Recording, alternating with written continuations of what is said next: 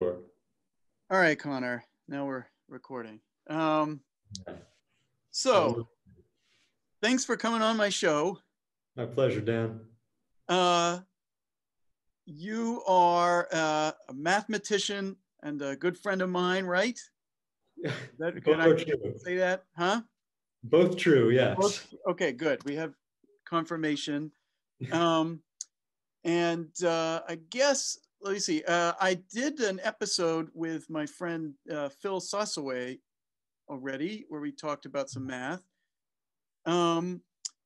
And I kind of want to do a similar kind of discussion with you this time, although there's lots of things we could talk about. I sort of, I want this show to include discussions of math that are interesting for mathematicians and people just generally interested in math, who may want to know what's going on in the world of math, how does it work, what is it like to be a mathematician, all the kinds of things that mathematicians consider, and possibly some bigger either philosophical issues or issues about related to the politics or academia, whatever comes up, I think is fair game, and I hope this is of interest to some people. Is that the sort of thing?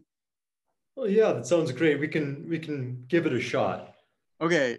I'll have to admit, I'm not by any means an expert in even what's going on inside of math outside of, the kind of work that I think, kind of field that I think about, let's say. Okay, so and then that's perfectly fine. Let's just see where this goes. And okay, well, okay? So how about this? Why don't we start? How about this? Just tell us, what is your job? What's your background, so people know you're an expert. Okay. Well, I did my PhD in mathematics at Columbia University, where one of my colleagues was Dan. Sorry, so you were 2 years. You started 2 years after me, but we actually finished at the same time because you went right through and had some good papers, and I was happy to stick around to write papers. Right, that's our. But we overlapped for 4 years at Columbia. We did, and in fact, we discussed math quite a lot. You were one of the handful of people that I feel like I talked to regularly about mathematics. So I learned a lot through our discussions. After the PhD, I did a postdoc, 1 year at UT Austin, which is a very strong school in my area of specialty, which is partial differential equations. And then the last 2 years of my postdoc, I followed my postdoctoral mentor to ETH Zurich.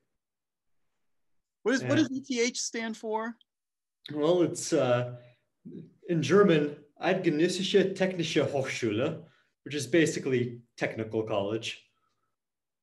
Federal Institute of Technology, actually. Okay, good. I actually never knew that. And, it's the same school that Einstein attended. Oh, really? Was out, yeah. So that's something. And since 2018, I've been an assistant professor of mathematics at UC Irvine. Which is your favorite of these institutions? Also, you did your undergraduate at Stanford, right? I did, yeah. Where you were a classmate of luminaries like Andrew Luck and Richard Sherman. Oh, yeah, absolutely. Yeah. I'm a proud classmate of Richard Sherman. Huh. I think Andrew Luck was a couple years younger. Oh, really? Oh, okay. Just out of curiosity, which do you have any preference among these various institutions? Of course, you were there in the different capacities. Yeah, it's really hard to compare. So, I have to admit, maybe it's because, it's being recorded and everything.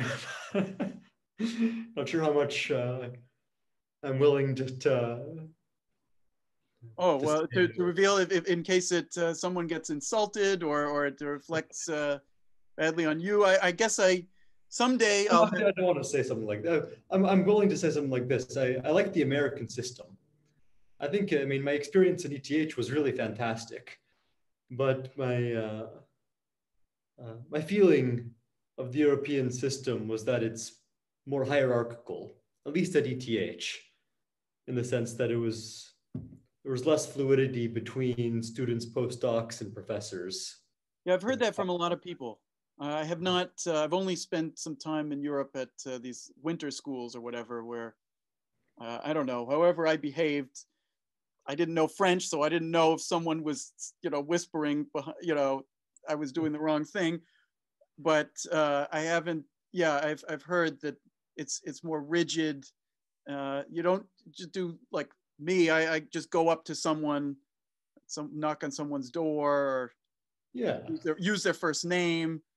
right. I keep my door open, for example, here at UC Irvine, or a student, as long as I'm free and there's not something I'm really doing urgently, I'm happy to talk. It's really not the way it works there. But I don't really have complaints because after enough time, when you get to know some people, it was very easy to talk to people. But at the beginning, it was hard in Zurich for me personally. I see. Well, that yeah, certainly. What about in the language? Was that an issue?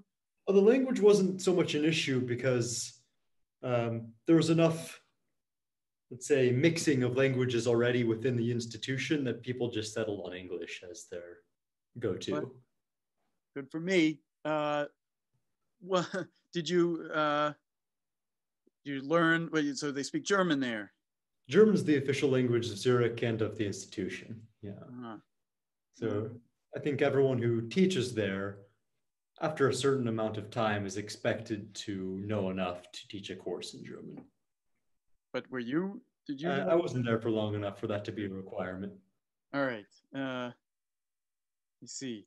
Okay. So, what is your field, and how do you describe? Maybe how do you describe your field first? Like, do you ever just try to describe what you do to like a total layperson, or do you just say you do math or? Well, I can try, to describe the field to a layperson. And maybe well then maybe I will have if you the way you describe it to someone who's I don't know, an undergraduate or someone who knows a little bit of math or maybe knows calculus or something, if that really helps further it along. But I don't know. Here's the challenge. Describe what you do to just the general person. Sure. Yeah. So the field that I work in is called partial differential equations, and to understand what that means, I guess we can talk a little bit about what is a partial derivative. I think the simplest way to understand what a partial derivative is to think about a physical quantity, like the temperature in a room we're sitting in. And at each point in this room, I assign a number, which is the temperature. And that number is going to be changing as I move the point around. And a partial derivative just tells you how quickly that number is changing when I move in a specific direction. And basically what we're interested in is the equations that describe how these quantities like temperature evolve in time. And in space. And right? In space, exactly, how the temperature varies as we move in space. So for example, if you know the temperature is very warm in some part of the room, very cold in the other, then experience tells us that over time, that averages out and the temperature sort of becomes constant. And what I do as a mathematician is study the equation that describes a phenomenon like this, and to understand more deeply at both a quantitative and qualitative level, why these phenomena happen. What phenomena happen? For example, the homogenization of temperature of an initial distribution, which might be hot on one part of the room and cold in another, to something that's more uniform later in time.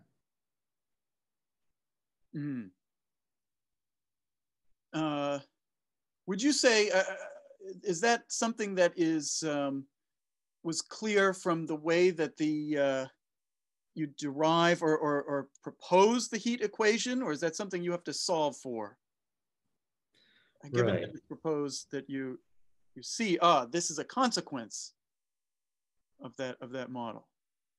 So from my perspective as a mathematician, uh, I'm interested in deriving these behaviors as consequences of the model, starting with the equation and then concluding that this is what happens to the solutions. Though oftentimes what we conclude about solutions to some equation corresponds to what we experience in reality. Has there ever been do you know of any cases where the model either failed and so it was rejected ultimately, and those cases you probably don't hear about them because they didn't live on, or that some unexpected behavior was mathematically derived that then someone could test in real life because it modeled some physical phenomena, and then it's a surprise. This model actually shows you something that's really there. Do you know of any Right. cases like that? Right. So let me think about this. Okay. Well, It's a curiosity of mine. I think that probably, yeah, very probably. Sometimes in physics, if you propose some model and it turns out that you either can't do anything if you can't solve it, or when you solve it, it doesn't show the behavior, that model is forgotten. Or actually, what usually happens is you name it, it ends up being a model for whatever, something else. Yeah, we forget about what the guy was originally trying to propose it to explain. right. Um, I mean, I think, well, some example of this, I'm not sure it's exactly what you're looking for, but the one that I have in mind is Einstein's theory of general relativity. So he else. wrote down some equations back in 1915, and these equations predicted that light bends as it passes by a large mass, like a planet. And at the time, it wasn't known whether or not this happens, but people could see very clearly from the equations it was supposed to. And I think it wasn't long after, maybe 1920 or so, that people managed to actually test this prediction. So I think that during some total solar eclipse, they managed to very accurately measure the difference in the Something about position. the precession of Mercury's orbit or something like that. Is that So I think that's something a little bit different. Uh, Although it's also different predicted by experiments? that theory, and this was not explained until his model came along. Oh, okay. So you're thinking of it. So yeah, I don't know too much about general relativity, or maybe I'm confusing different experiments. So say again what. Right. So I think that what his equations predicted was that the light from a faraway star will be bent as it passes by a large mass like the sun. Mm-hmm. And I believe that we managed to very accurately measure or confirm this prediction during a total solar eclipse. So when the moon completely covered the sun, the light wasn't so intense, and so we could observe a star when that happened. Say right when the moon covered the sun completely, you could observe some star, and then when things got out of the way, the moon and the sun moved along, we could measure the position of the star again and compare the two. And the difference between those two is something that Einstein's theory, that matched exactly with what Einstein's theory predicted. Well, I guess I haven't thought about that. That makes sense that light is bent. There's the star's apparent position, and there's where it actually is. Yes. I guess I'm not clear exactly why if it's bent by the gravity due to the sun. I see why if there's an eclipse, why you'd be able to see the star. Right. So this was more of an engineering thing, I think. Right. They had to wait for always there's this light bending as it passes around the sun. Hmm. But in order for us to actually perform the experiment to measure it, we had to wait for the exact right time, which was for. But then why would the star be in a different position see, it seemed like it's an apparently different position at other times when it's not. Well, I think that. Oh, when it's not in, when the sun will be in a different position, and then you can see. Oh, okay, Yeah, okay, that yes, would go yes, away and then- yes. Okay, I agree. Checks out. Do you know how Einstein wrote down the equation of gravity? Well, at some point I read a story about this, which is it took him quite a long time because he had to learn the relevant differential geometry Mm-hmm. to write down this equation. Uh, so I guess anticipating that something like this might come up, I think in my conversation with Phil, I was reading one of my old books, first course in general relativity, to look up that it just said this was the simplest covariant equation that was an analog of the Poisson equation of like Newton's theory of gravity, where the Laplace of the potential is equal to the gravitational energy or something. This Laplace of the potential that potential should be represented by the metric instead, and the Laplacian is it has to be the Ricci curvature plus other tensor involving the metric is equal to the stress energy tensor. That's the simplest, that's the only kind of equation that's like a good analog. And I don't know that there's something better, but if that equation already shows you phenomena that appear, that's pretty good. Yeah, already it's quite good. And I think that, yeah, again, looking at this equation, there are some other desirable properties that one could look for that you see from in Newton's equations, like, for example, a conservation law, like conservation of energy or momentum. Yeah, so I think Hilbert gave a different, maybe a variational derivation of this equation, right? Oh yeah, I forgot about that. I think he did, yes. There's this Einstein-Hilbert functional, whose critical points are the solutions to Einstein's equation. Right. Okay, so now let me not talk about things I know nothing about. What about, okay, so, but you don't work on all partial differential equations. Can you say, what is it more specifically that you do? Yeah, so I'd say the class of partial differential equations that I'm most well trained in is called elliptic partial differential equations. Now you're going to have to explain that. Right. What does this mean? So I'd say one of the key features of an elliptic equation is that the solutions they tend to have nice smoothness properties. So what do I mean by this? Let me say this with a physical analogy. If you have like a rope with a sharp kink in it, maybe you made this kink by wiggling it really quickly, and you watch this kink propagate, you notice that the kink sort of stays there. It doesn't go away. It just propagates along. However, if you imagine that you have a temperature distribution that also has that sort of behavior. So maybe the temperature is constant, then has a spike, and then is constant again along some rod of metal or something like that. The metal is very hot at one point. Exactly. And then cold everywhere else. Then as time propagates, this spike of heat or spike of temperature is not going to stay. It's going to dissipate rapidly. Mm-hmm. And a key feature of the kinds of equations that I study is this tendency of solutions to have a spreading out of spikes or irregularities. Oh, that's I guess that's a decent explanation of, well, the difference in behavior. Now, I might challenge, right? Because of course you just talked about the heat equation, which most people would say that's a parabolic equation. Right. You're including this thing, aspect of time.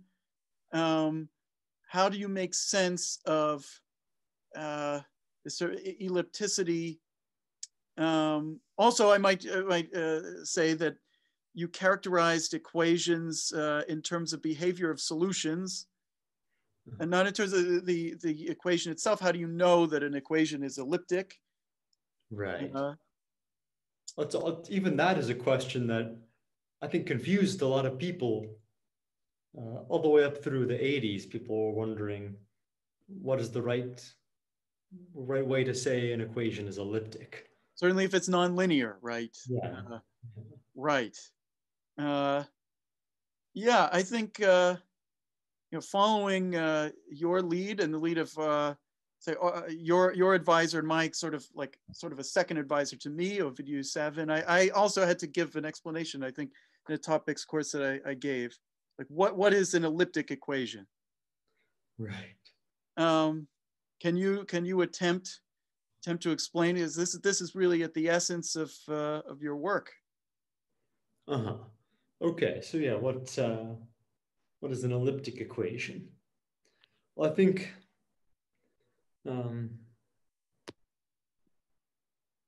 maybe now it's not the total lay audience anymore. Right, right. I think broadly speaking, there are two ways to think about an elliptic equation. What an elliptic equation is that come up very naturally, and one of them I would say is the variational perspective.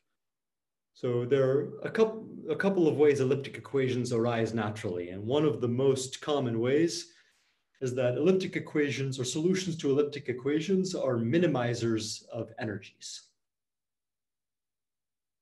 Like for example, area. If I have some wire and let's say I want to find the surface, which has that wire as the boundary and has smallest possible area, then physically what I do is I dip this wire in soap, pull it back out, and I have a soap film. And well, all the different shapes any film might possibly make, but you actually have it, and maybe hopefully there's no wind blowing or something. It'll make some shape, fills out that wire. Exactly, the equilibrium shape. So if I move the wire around, this soap film will be wiggling around, but then if I let the wire sit, then the soap will settle to a configuration of smallest possible area.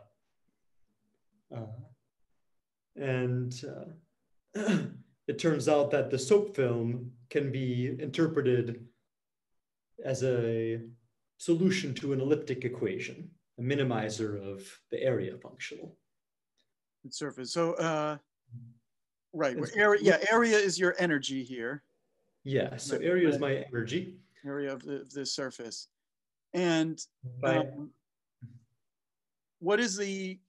do you know, what is the connection with ellipticity as you described it earlier?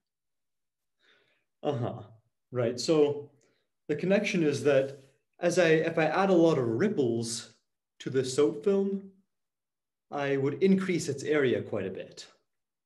So if I have something with a lot of wiggles in it, that's not very good for area. Mm-hmm.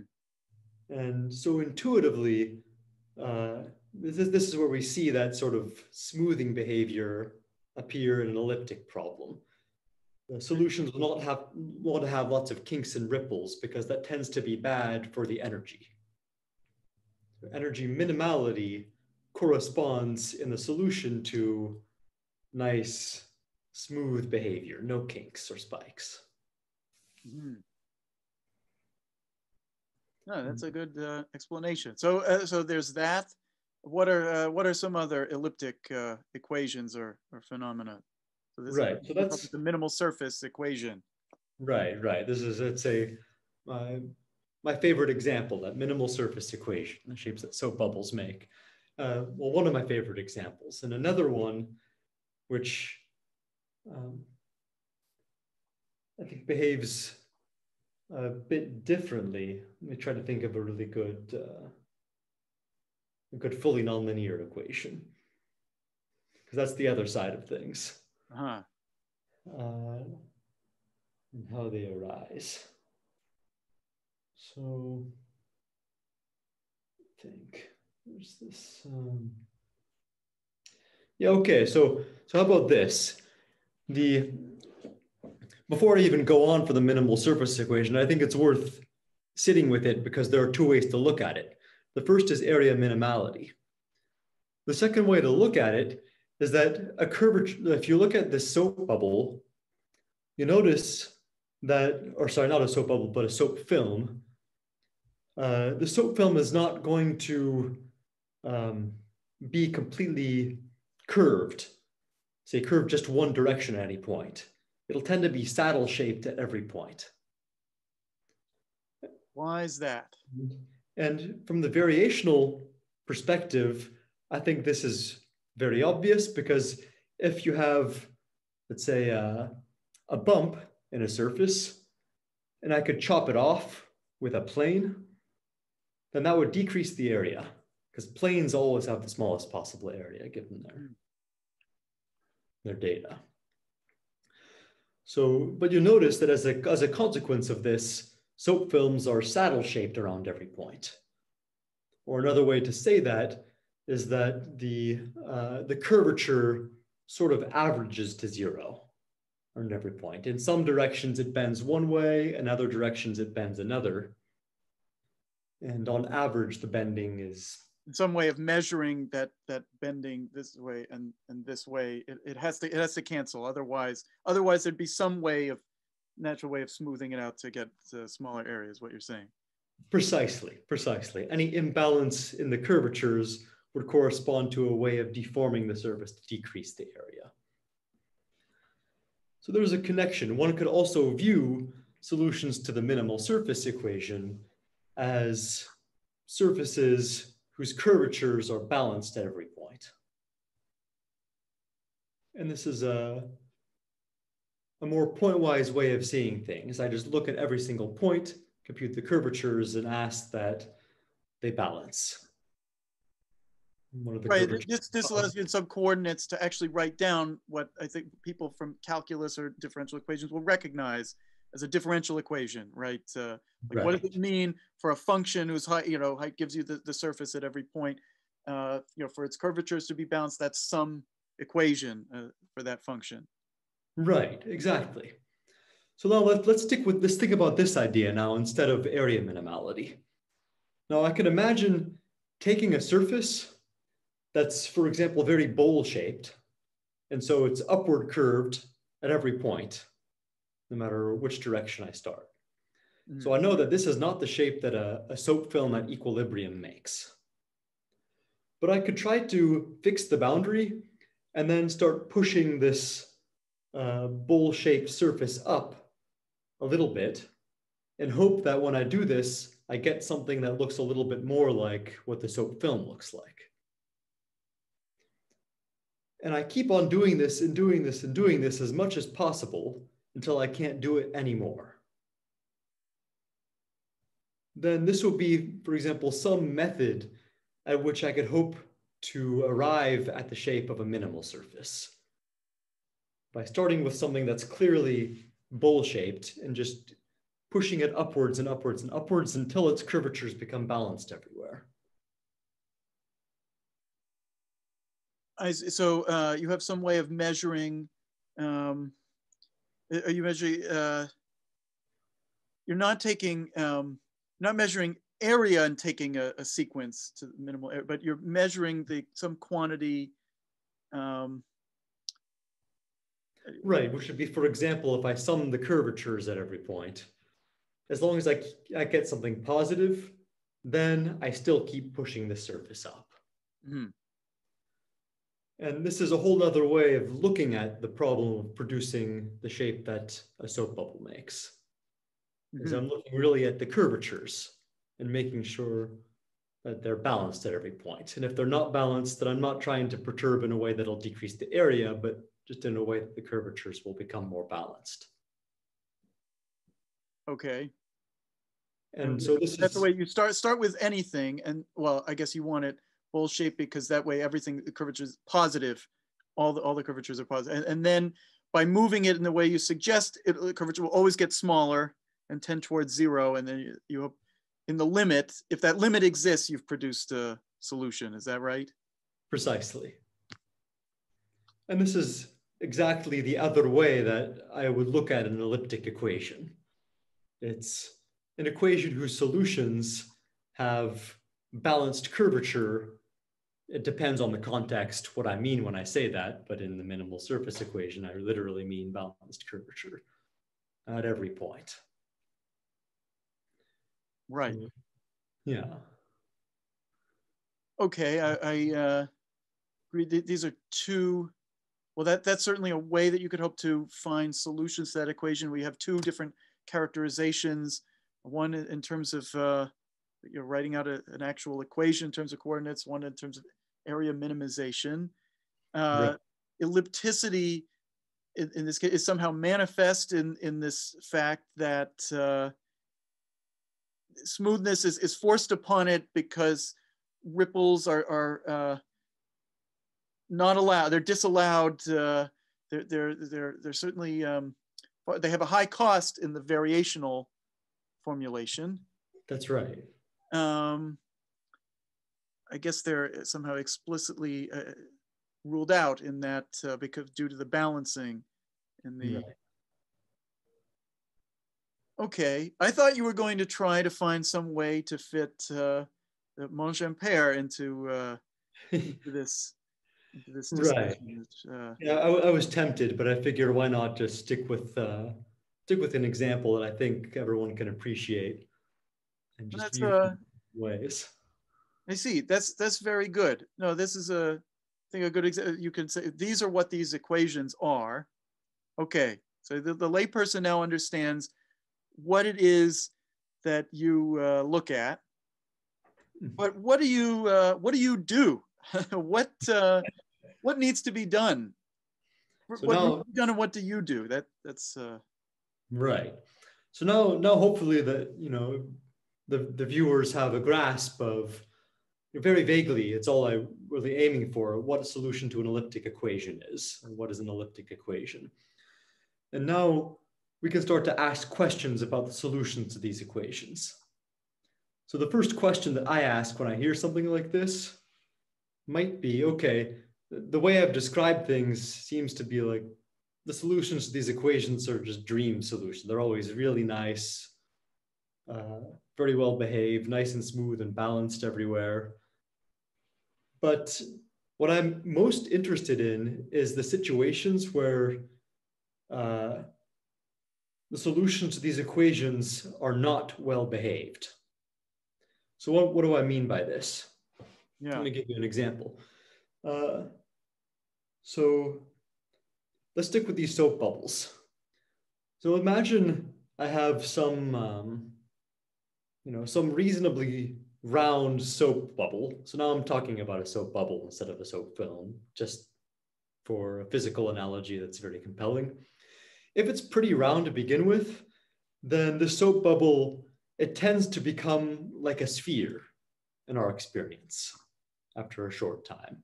To round out, become pretty spherical and nice. Contrast that with the case that you have a bubble with two big bulbs at ends, which are connected by like a thin tube.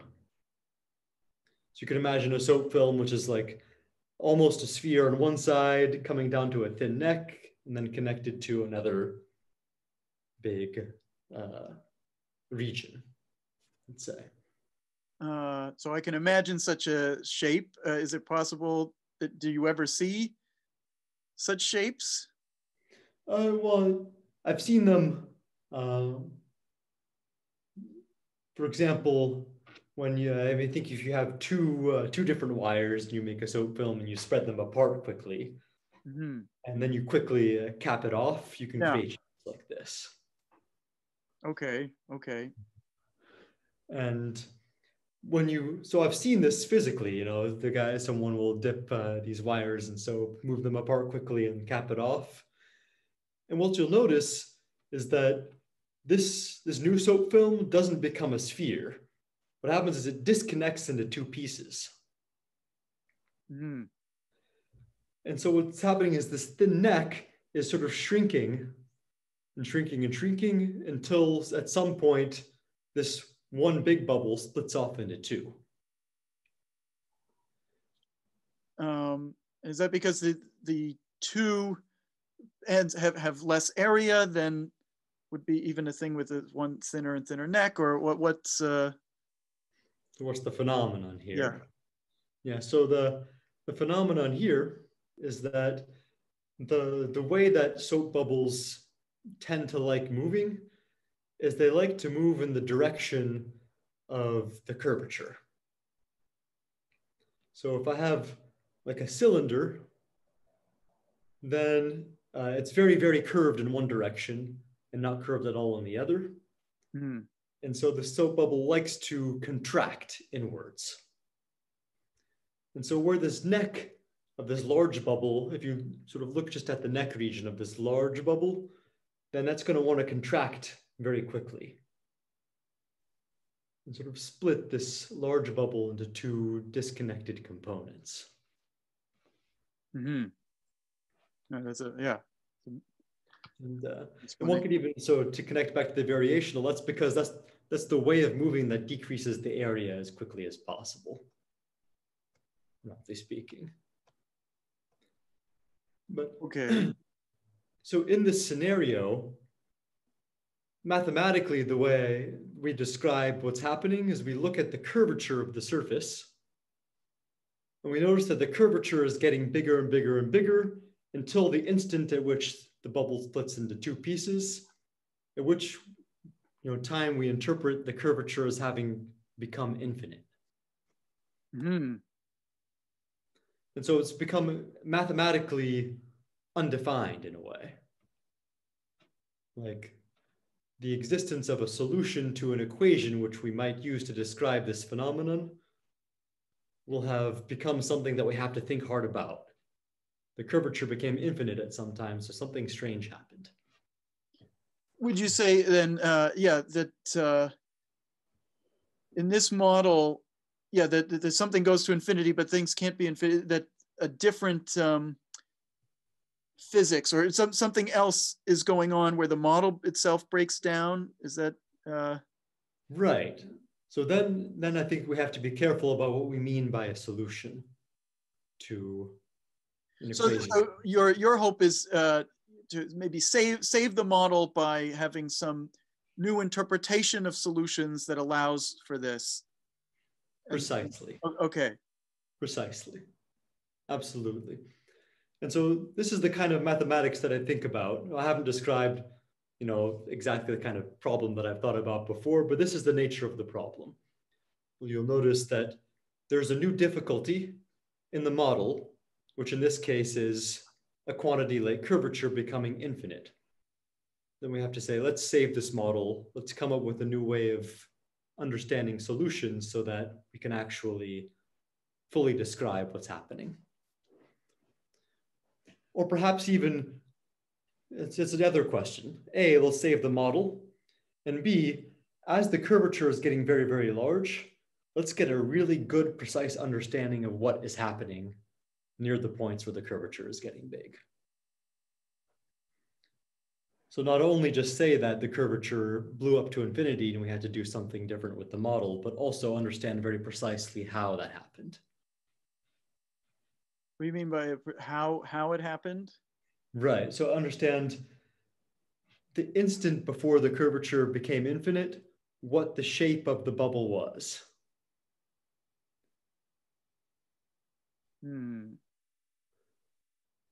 Okay, because it can happen in different equations. These things can happen differently. Right, right. And so in this particular case, it turns out that if you zoomed in very close to the bubble, right nearby the points where the curvature became very, very large, and forgot about everything that was happening far away, then it would look just like a cylinder that was contracting into a line segment. So this would be one way of mathematically capturing what was happening an instant before the singularity. Or I've used this word singularity, an instant before this supposedly bad thing happened. Something breaks down before something goes to infinity. Okay, yeah, no, you're giving very good concrete examples of say what you'd want to look at. let me think about is this of interest to the thing that you're talking about now is something that I guess you could say comes from physics. I mean, we describe soap bubbles with it, or at least it's a very compelling as a physical phenomenon of something minimizing an area. Right. Are these things that you study, are these of interest to, say, physicists or people who work in some applied field? Right. I don't feel so qualified because I haven't talked a lot, for example, with physicists. But okay, I will say people who work in material science, I think, are very interested in questions like this.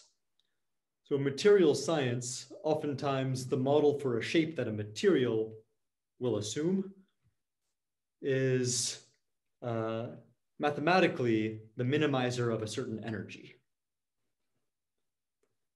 And if you want to design a material which has certain properties, then mathematically that corresponds to building a material that corresponds to a certain energy whose minimizers have various properties. And whether singularities or some funny blow up of curvature or cavitation of some material can happen, I think is of high interest to people working in material science. Of course, I believe that it should be. I don't have a very concrete example in mind of that.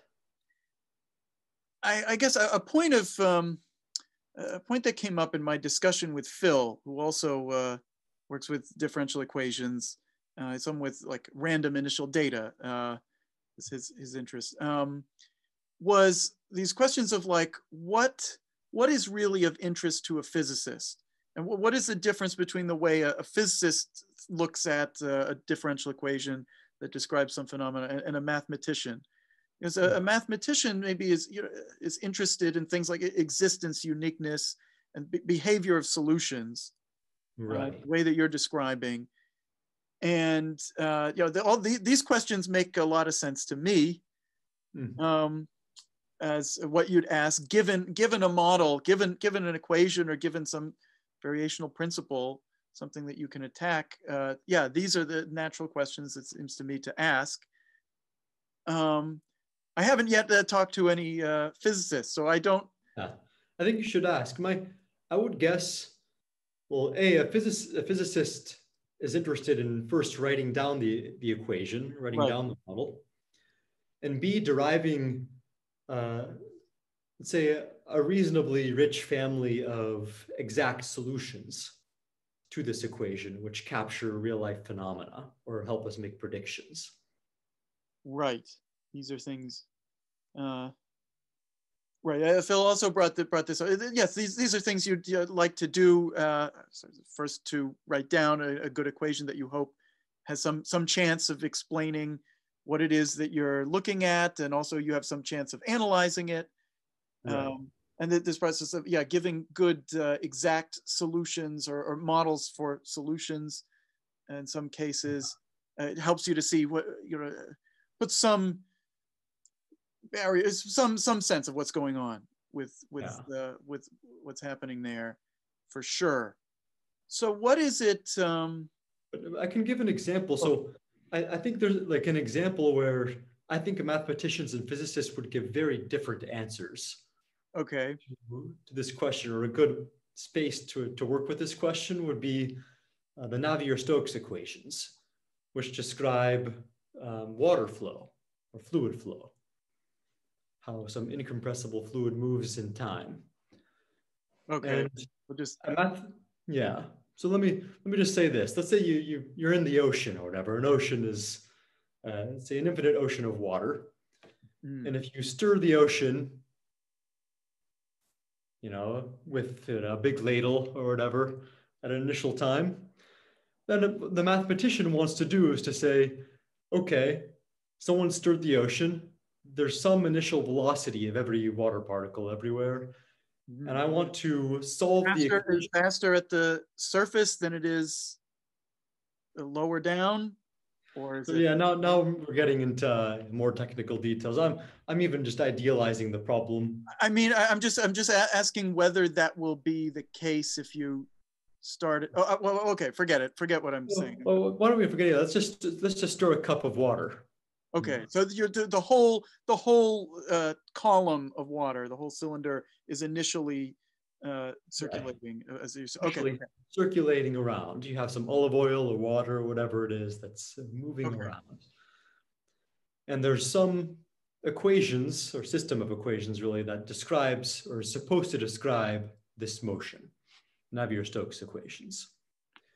And what the mathematicians hopes to do is to establish mathematically, if you look at these equations, that solutions exist and are nice and smooth for all future times.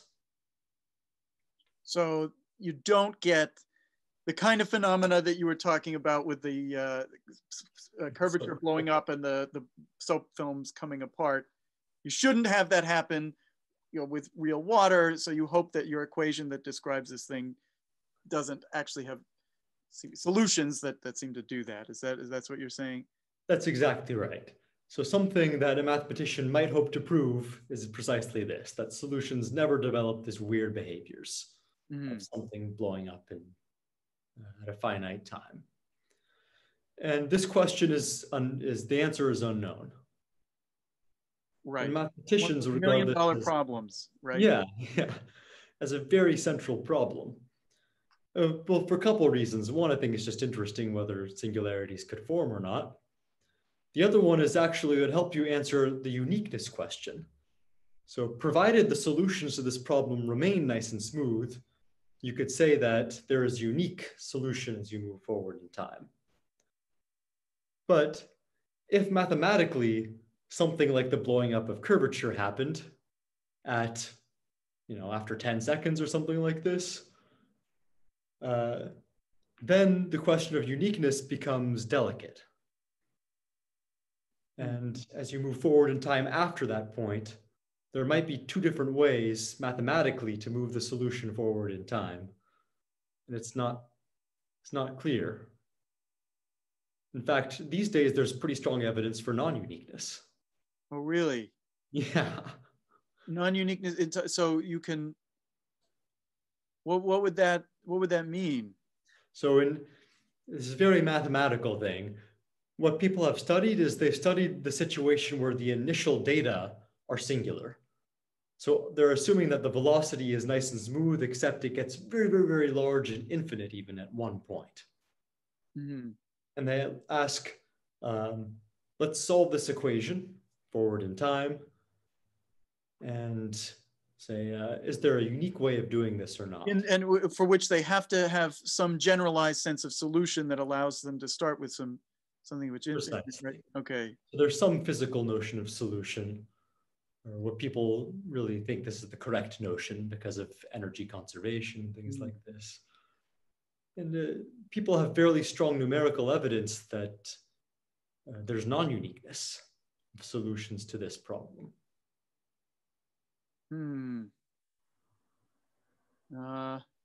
It's numerical. How does that work? They ran it twice and it came out differently. What is? Yeah, I don't want to get too much into it, but okay. What's the way to say it? So people can, I think, write down one solution to this problem. If the initial data are particularly symmetric, then there's like an explicit solution that one can write that has I guess keeps the symmetries forwards in time. It's called a self-similar solution. And now what people do is they say, how stable is this self-similar solution?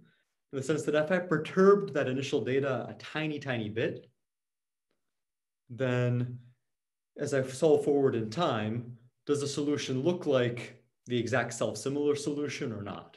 Or does it wildly deviate? And I think what people have discovered is the so-called instability, that tiny perturbations in the initial data could possibly give rise to wild deviations later on. And that corresponds to, say, the analysis of the eigenvalues of the spectrum of some operator.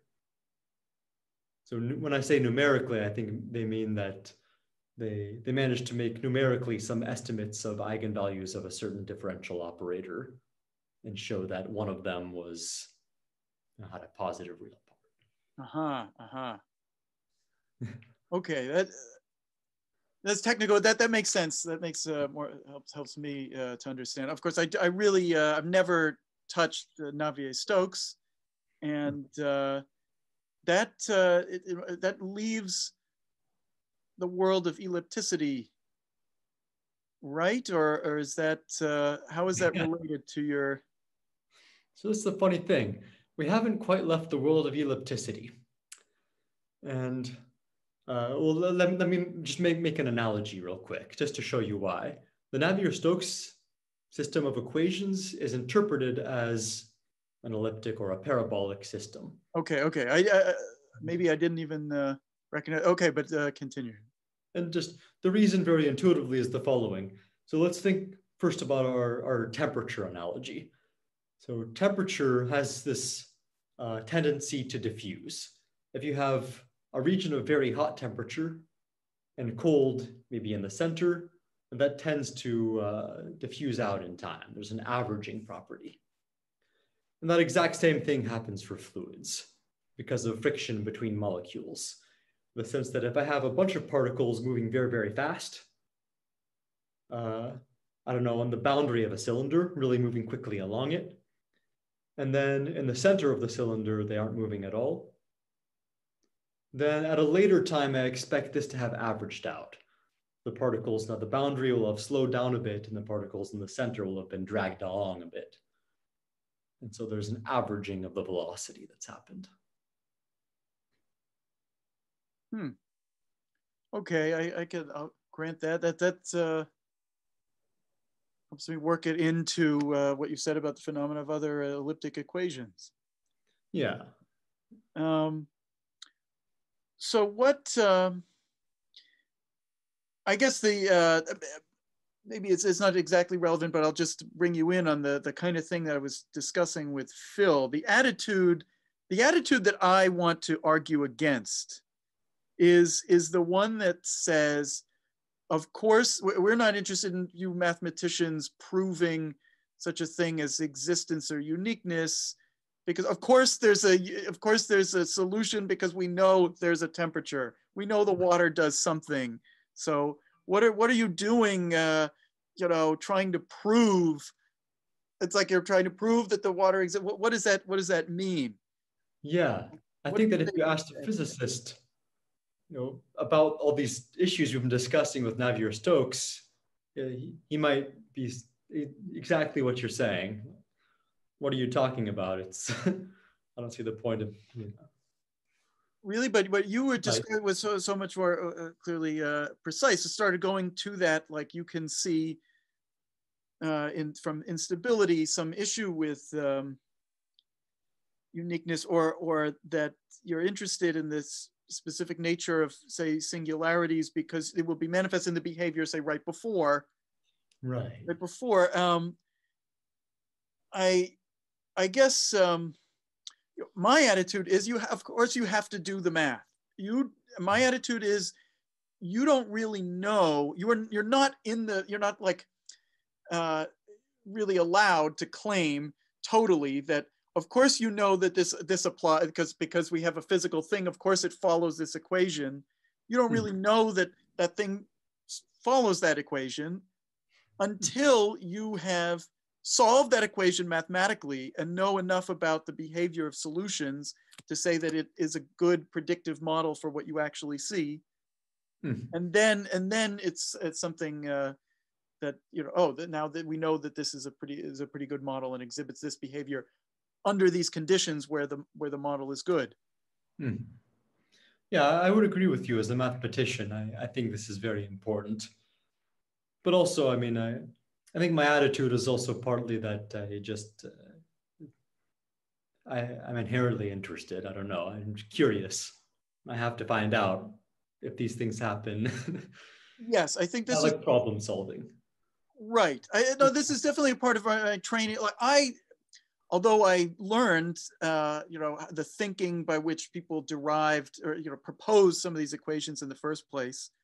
So at least, historically, if I go back, I can tell someone why, what's the equation of a hanging cable, or why we say this is the wave equation for a vibrating string. And now look what we can do with that equation. That's not what I do on a daily basis. I take the equation someone already wrote down and I'm like, well, what can I say about it? Right. What's true? Right, there are all these interesting questions you can ask about the solution that's actually sometimes very difficult to get at.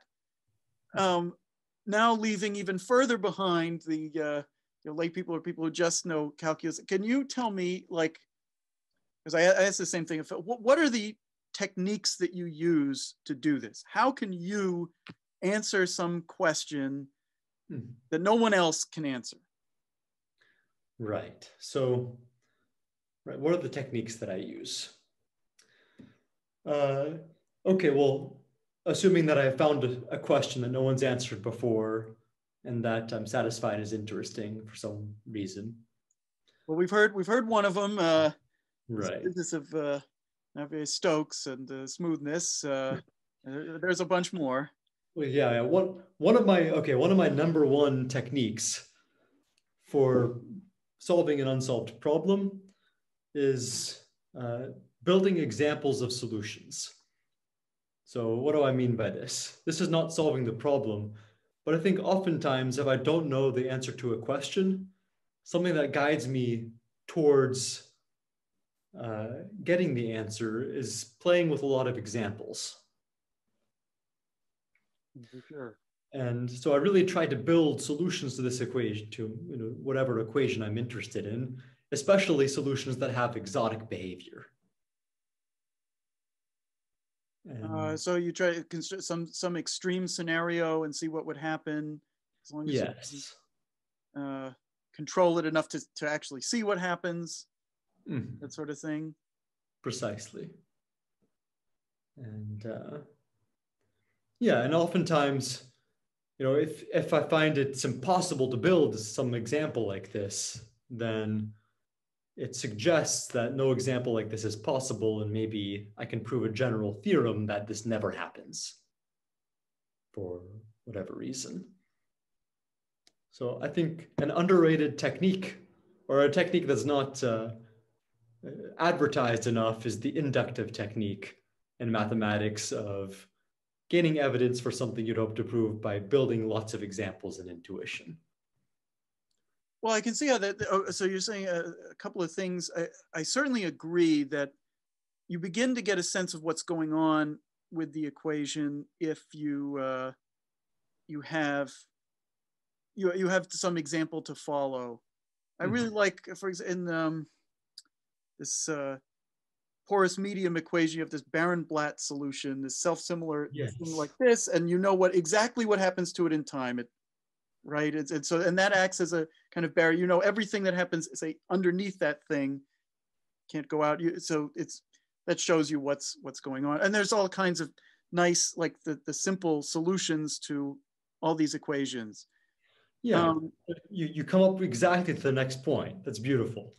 So once you have a wealth of examples, you not only have intuition, but you have objects that you can use to control solutions that you might not know. So this is called the maximum principle, or barriers. So when you have solutions to a problem, oftentimes you know that they can be used to estimate the behavior of an unknown that you'd like to get a better handle on. So this is the other thing that I do. I use the maximum principle. Yeah, this is a key technique in my work too. I just, is it something, just out of curiosity, is that something that's useful? Can you, in Navier-Stokes? Ah, right. So in the case of Navier-Stokes in 2 dimensions, the maximum principle is the key, is really important. And the reason is that in reality, so Navier-Stokes equations, they describe the velocity of a fluid at every point. And so they describe not just one number, but every point, 3 different numbers. Mm-hmm. But if you have a fluid flow of just 2 variables, now, so it's just like a fluid flowing in a plane, now you're just dealing with 2 numbers at every point. And there happens to be a magical way of reducing this to just 1 number at every point. This is taking the curl of the equation. So if you take a measure of how much the fluid is swirling around every point, that's like 1 number you associate to every point. And using the curl, you can reconstruct the solutions to the original problem. Mm-hmm. So in reality, it's just a function of 1 variable. And this function of 1 variable satisfies a maximum principle. It satisfies a heat equation with the drift term. So this is something, I guess, when you're talking about ellipticity, it's more broad than things to which you can directly apply the maximum principle. You can't do that with elliptic systems. Is that the issue? Okay. That's right. That's right. You need to deal with scalar problems. So Navier, I'd say, yeah, the maximum principle plays a huge role when one is working with symmetric solutions to the Navier-Stokes equations. One way of symmetry being that you pretend the solution has no flow in one direction. So it's really two-directional. Or alternatively, you assume that the solution is what's called axisymmetric without swirl. So it's really just flowing, let's say, along curves, which are sort of fixed on planes that go through one fixed axis. You have like a z-axis, you look at all the planes with the z-axis, and you're just interested in solutions that move along curves on these planes and are invariant under rotation as well. So I'm getting a bit too technical, but really you're reducing the problem to 2 variables. When you do, okay. You said something earlier that I want to highlight that sounded like a general problem-solving strategy that I also came to appreciate in doing math.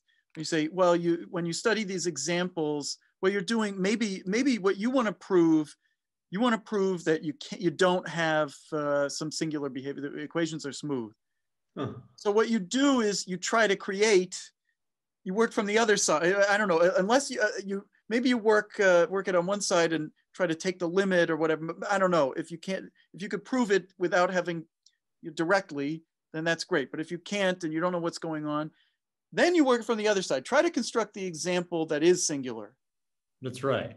Right. And so if you can do it, you find something and maybe it's not allowed, but or whatever, and then you try to work it until it's something that would violate the hypothesis or whatever. And if you get that, then oh, you've learned that it is singular. You change your theorem. But maybe but that's hard to do too. Maybe you try to do that and you see, well, it's really hard to actually get something that violates the thing that I wanted. Why am I not able to get it? Mm-hmm. Maybe you could turn that into a reason why you can't construct, these other things these examples that you're building around and they never quite work. If you can show that it really never works, then you've solved the problem that you wanted to solve in the first place. It's like zipping an overstuffed suitcase. You work it from both sides. Yeah, you go from both sides. And I like it because it's a win-win in a way. Either you manage to construct the example of singular behavior, which was unexpected and interesting in its own right, or you've used your experience showing that difficulties in doing this could be used to prove the other result. And the last thing, which I haven't mentioned, is what I call linearization. So, like, for example, once you have a singular solution, you don't stop there. You don't say, okay, singularities happen, let's forget about this problem. You could ask, is this example of behavior at all reasonable to expect? In the sense that if I looked at this solution and I perturbed the data at some time before the singularity happened, would the singularity still happen or not? Mm-hmm. So this is what's called linearizing around the singular solution. And if you study this, so really now you're studying some maybe linear equation. Linear equations tend to be easier for a lot of reasons. But for example, if there were a singular solution to the Navier-Stokes system, I think the interesting question would be, is it stable? And if it was highly unstable in the sense that tiny perturbations at times before the singularity made the singularity go away, that would explain why we don't observe them ever. Mm-hmm. Just because nature would never create a scenario so special as to generate a singularity. Always some tiny fluctuation would prevent it from happening. Uh-huh. Right, that makes sense. Yeah.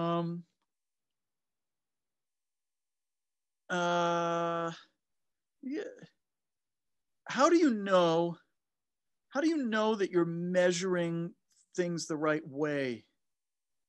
What's large, what's a small perturbation? It seems to me that every equation seems to need its own way of saying what's close.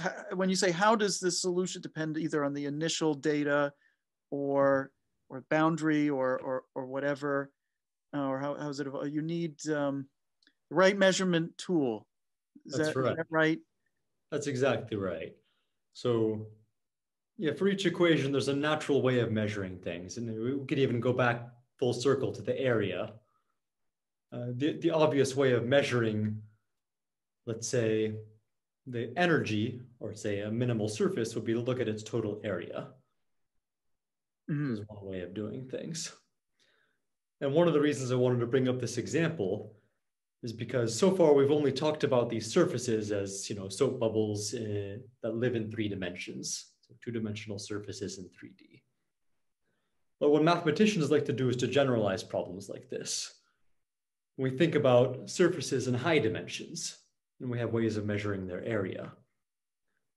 And we still always use the area as the way of measuring size, regardless of the dimension that we're considering when we study the minimal surface equation. But the thing about it is, as the dimension gets higher, this way of measuring things tells you less and less. Are you talking about, well, you could have, you're always embedding 2-dimensional things in higher dimensional spaces, or are you talking about any dimensional? I'm really any, but I'm thinking hypersurfaces in my head. Okay, hypersurfaces. So higher, right? Okay. So you're not. So it would be the 3, like the volume of a 3-dimensional thing in 4 dimensions. Okay, that's what you're talking. Okay. Right. So it's funny, like always with a certain kind of problem, I think there's a very natural way that we measure the size of solutions, but the strength of that measurement depends on dimension often. Okay, that's maybe another a theme, a recurring theme in studying these equations. Right. So I like the area because you could think, the area of a little disk in 3 dimensions is roughly the radius squared. Yep. And the volume of a little ball is roughly radius cubed, say, in 3 dimensions. And generalizing this to higher dimensions, roughly the area of an n-dimensional disk in n+1 dimensions is the radius to the dimension n. But if this radius is very small, then raising it to a high power gives you a very, very tiny number. So the area should go as n or the n-1, right? Yeah, n-1, sorry. So n-1 dimensional hypersurface in Rn. But you can see that intuitively, this way of measuring things becomes weaker in high dimensions because you detect only a very tiny thing. How do I say? Like adding a bunch of ripples to a surface in 3 dimensions makes a much bigger difference than if you did the same thing in 20 dimensions.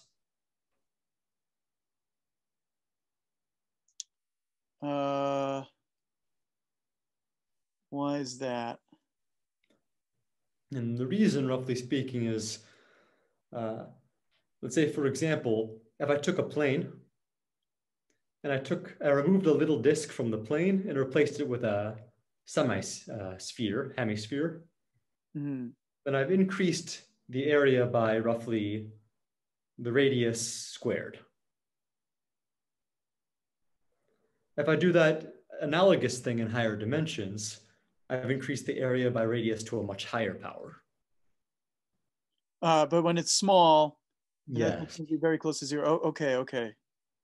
And so somehow the area, it doesn't detect these little variations that I'm making so easily in high dimensions. Mm-hmm. And this manifests itself in a very concrete way, it turns out, that soap bubbles in high dimensions or area minimizing hypersurfaces can have singularities in high dimensions, but not in low dimensions. Is this Simon's cone? Simon's cone, yeah. Oh, And then this is another feature of elliptic equations that fascinates me and that I really love to study, is what's the critical dimension at which changes in behavior happen and why? And oftentimes it's very closely related to this question you asked about the way we measure things. Okay, because I was getting it. I mean, I know that you need the right measuring tool in order to establish that there's some regularity, or to have some control. What thing can you control given the model? And I'm very curious, how do you know what that is? Usually in the things that I've studied, people sort of knew already how to tackle these things, or what was the right norm, what was the right thing. Right. Yeah. So how do we know? Right. Oftentimes it's either obvious from if you're doing things from a variational perspective, the energy is almost always the natural way of measuring things. The other way to predict is to look at the scaling invariance of the equation. So if you pick a solution, is there a way of somehow magnifying or zooming in on the solution in a way that you get a new solution? And if you figure out the way of doing that, then whatever way you're measuring the solution will likely share that invariance.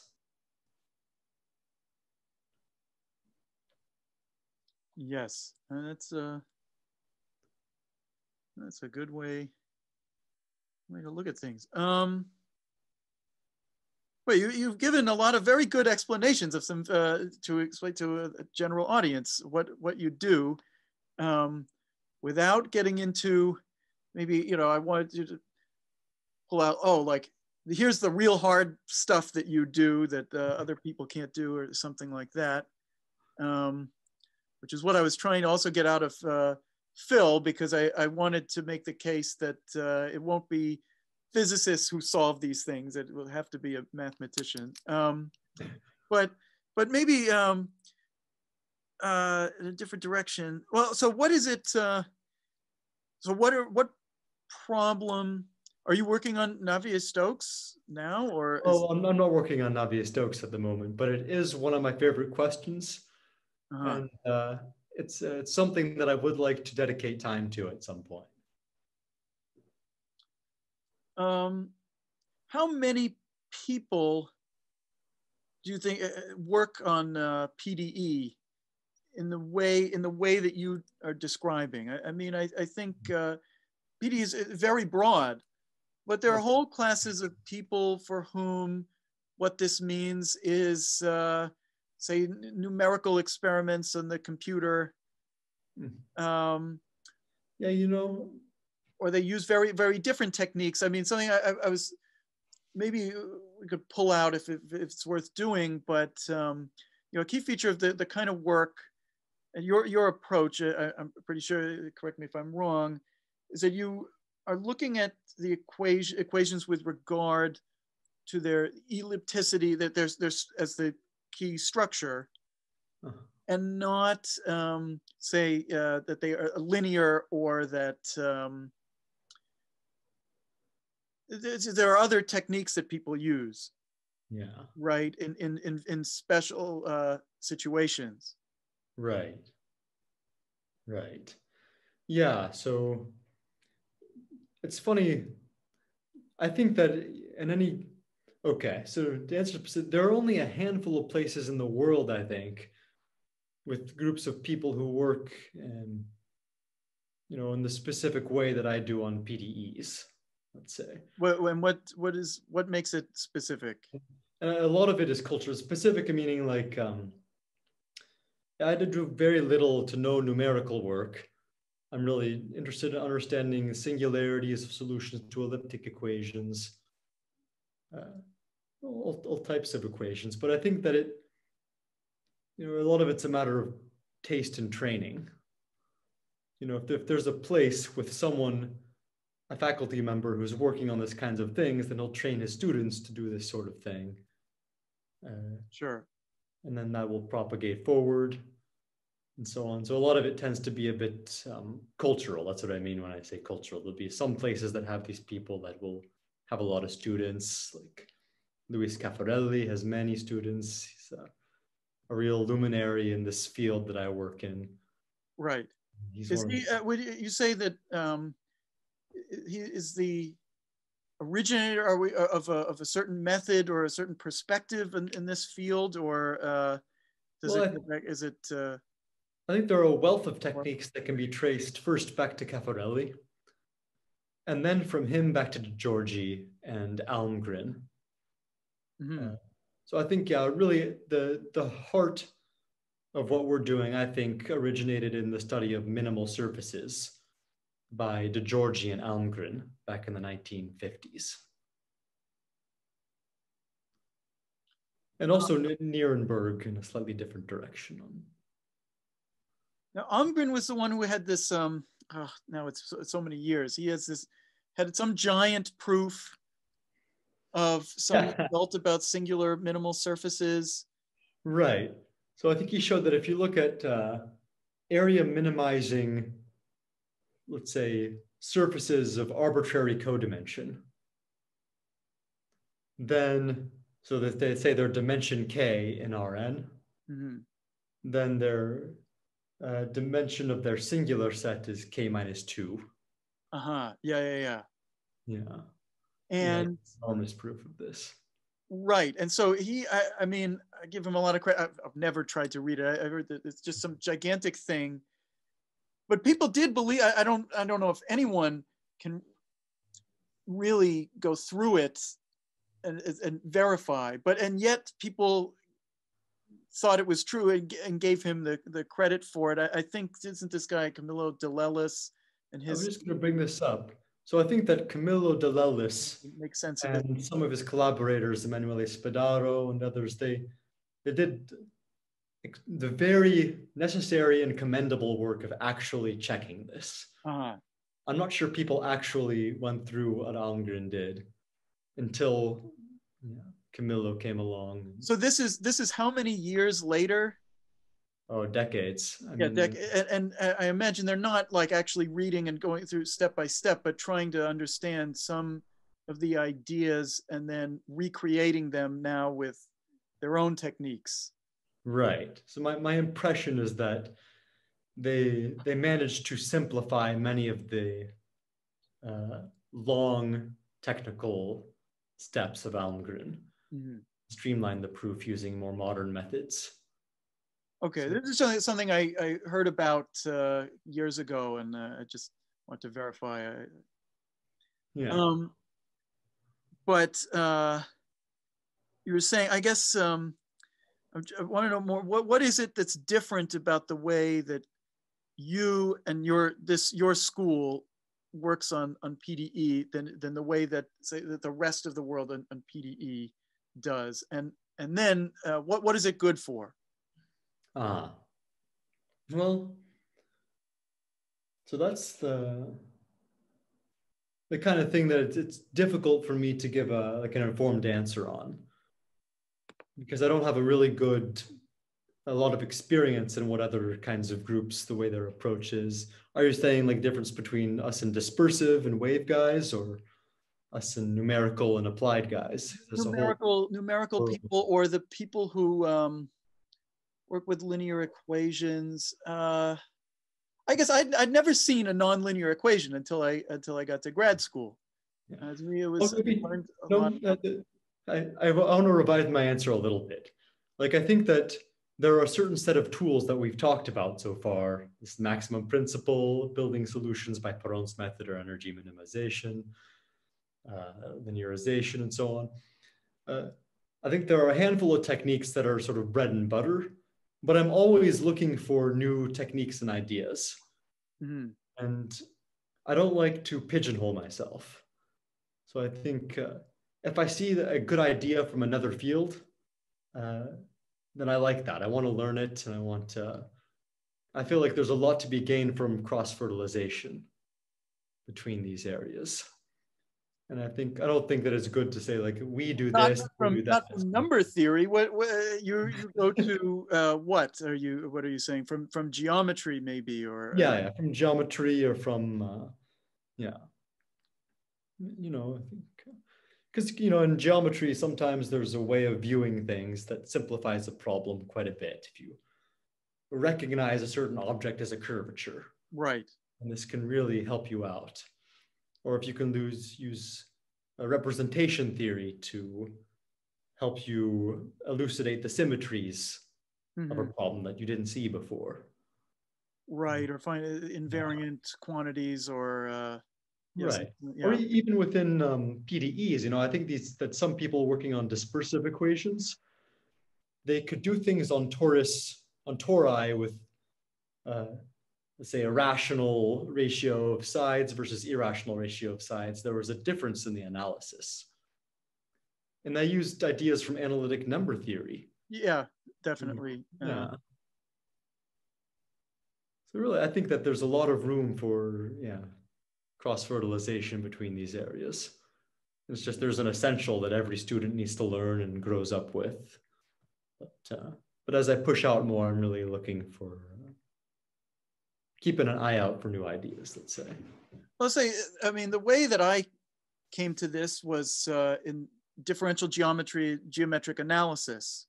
We start by studying manifolds, but the really interesting questions to me about manifolds are not I don't know, they're not so much about the topology, they could involve that, but the geometry.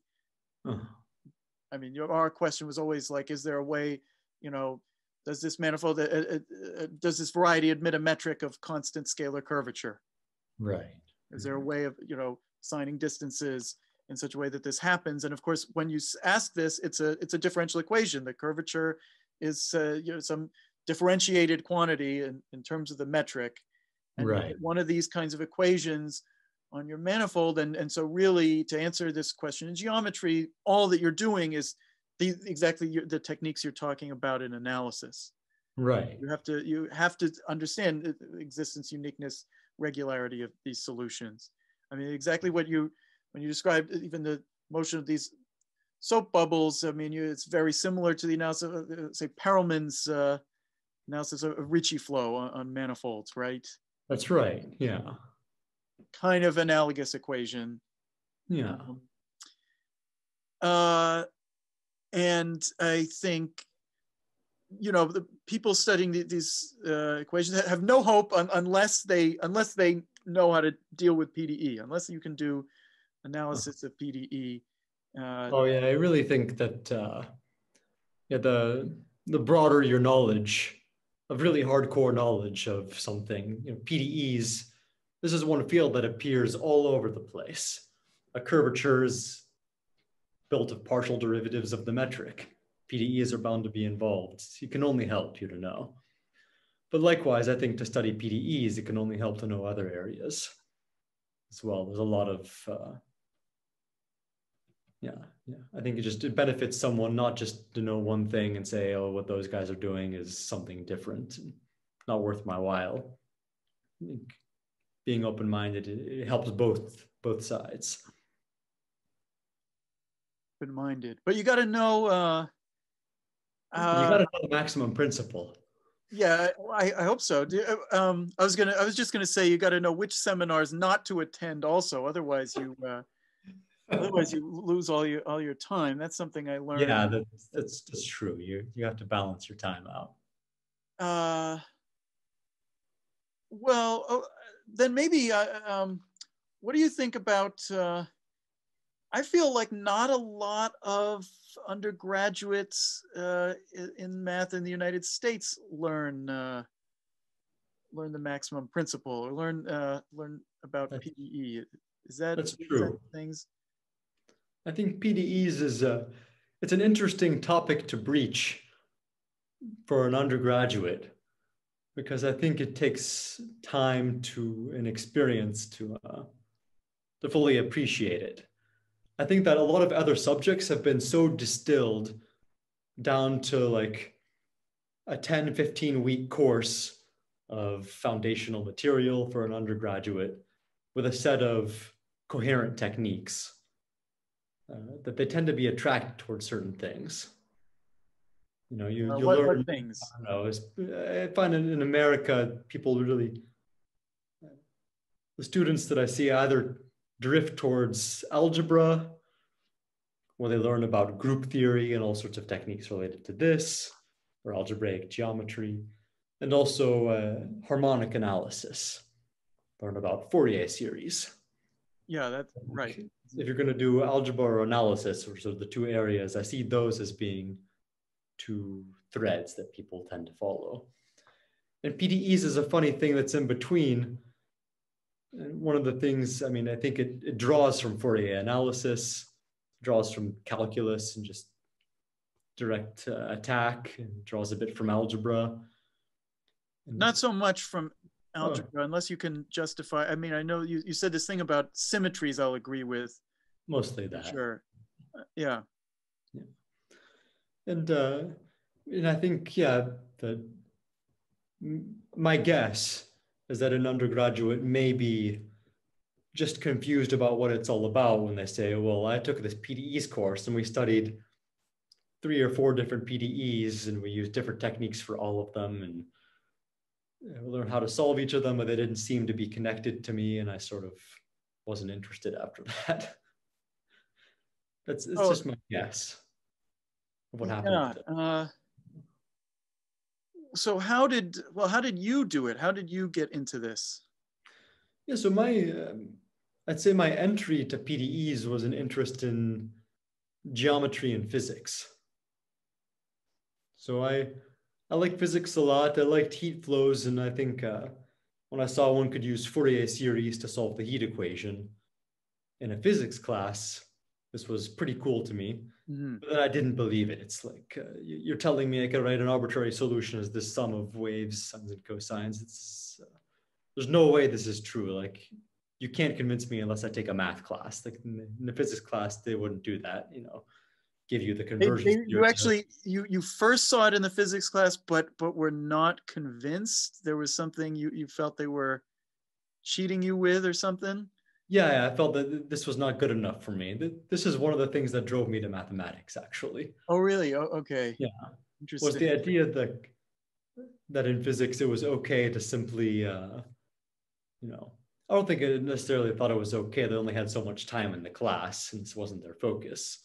Yeah. But this I thought was absolutely fascinating. I had to find a reason why every solution could be represented this way, and why qualitatively the behavior of solutions was captured by this. Yeah, I guess in my own history, I had this earlier exposure to some of this math. I had this book by Stein and Shikarchi already before I went to college, so I was already primed to think in a certain way. Yeah. When I took physics, and I saw that the professor was not treating it the way I would, and then I saw he was going to say something that's actually false when it comes to this point. But yeah, I always need it. It's not like I don't like physics. That's something I really also was interested in. It's just I also had that mathematical way of that mathematical need, or a different kind of certainty maybe, or an interest in a different way of looking at the problem. Yeah, that's right. I think that we share this completely. This is when I discovered, I think I had more the mindset of a mathematician, and that I was more interested, in this question. Like, I need to figure out why this works. When are these series converge and not? for example, I don't know, I was interested in things like the existence of functions which are everywhere, continuous but nowhere differentiable. And at first I was just curious mathematically, but then you see them come up in the Brownian motion. Say, well, this is relevant, really, and it comes up. So I guess I think that came from physics is my... I see, okay. Yeah. Because yes, once you have that, you have a lot of impetus.